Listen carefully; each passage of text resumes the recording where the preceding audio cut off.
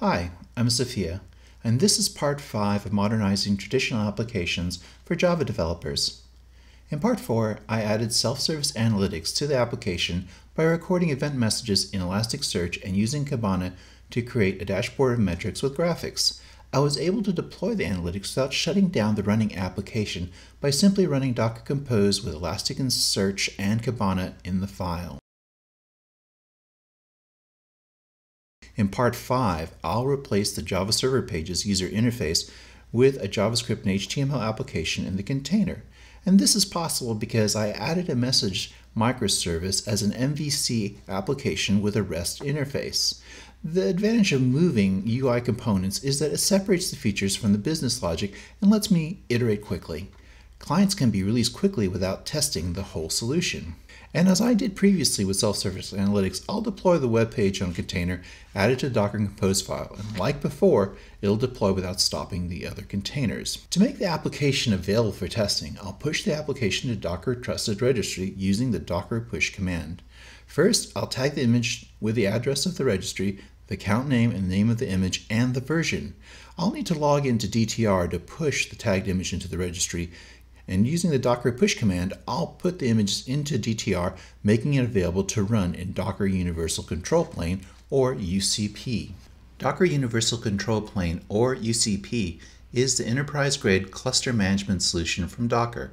You install it on premises or in your virtual private cloud, and it helps you manage your Docker Swarm and applications through a single interface. To make the application available for testing, I can reuse the Docker Compose file I used while developing the application. I'll need to make a few changes to the Compose file, such as making sure that it uses the images I pushed to the Docker Trusted Registry. Once the application is deployed, I can begin testing it, including deploying it in a clustered environment. The same environment that I used in development is replicated in testing by using a Docker Compose file, and Docker makes development portable, fast, and completely reproducible. This concludes Modernizing Traditional Java Applications for Developers series. We've done a number of things to make the application more consistent, scalable, portable, and robust. In addition, we've added a few new features by adding them via a Docker Compose file, and the core application remains relatively unchanged. And I've basically bolted new features using containers running in Docker. However, I haven't really refactored the application in a microservice architecture, but I have made it easier to do so on the next iteration of the application. So, to recap, I began the process by using the lift and shift methodology. This means I didn't change any application code. Instead, I encapsulated the application environment in containers by creating images that held the application server with the application and the database. While I could individually run each image as a container, I used a Docker Compose file to declare which images to use, the environmental parameters such as ports, passwords, and the user and the network they use to connect to each other. Once I was certain that this configuration worked the same way as in the deployed application, I was free to make changes to the application.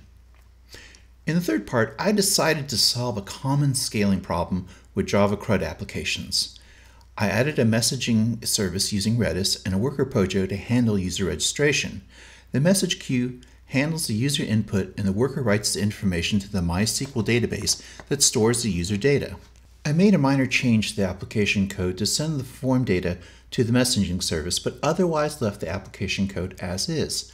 I also added the Redis database container, messaging service, and worker to the Docker Compose file, so they will start automatically with the application. In the fourth part of this series, I took advantage of the messaging service to add self-service analytics.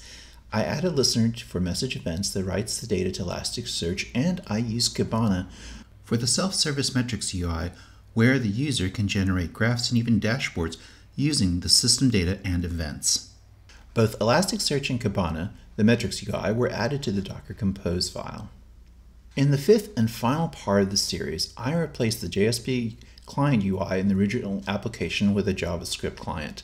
This is possible because the application uses an MVC architecture with a RESTful interface. I deployed the client in a separate container and added it to the Docker Compose file.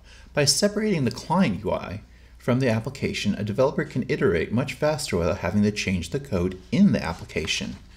As in the previous sections, I can deploy the new client without shutting down other components. So containerizing the application makes the application portable, and I can run the entire application in Docker Enterprise Edition by making the images public. I can run the same Docker Compose file from my laptop as in the cloud, and furthermore I can run analytics containers without stopping the application. So when I took a look at the original application, I really haven't changed much code. It still remains essentially the same application that I started with, but I've added a messaging queue to improve scalability, added self-service metrics, and a new client. And this is all possible because I use containers to add these new features and Docker to deploy them as a platform. This concludes modernizing traditional Java applications for developers. Thanks for watching. And if you want to get started modernizing your own app, head to Play with Docker, a training site which is an online environment with Docker configured that has a lot of great tutorials.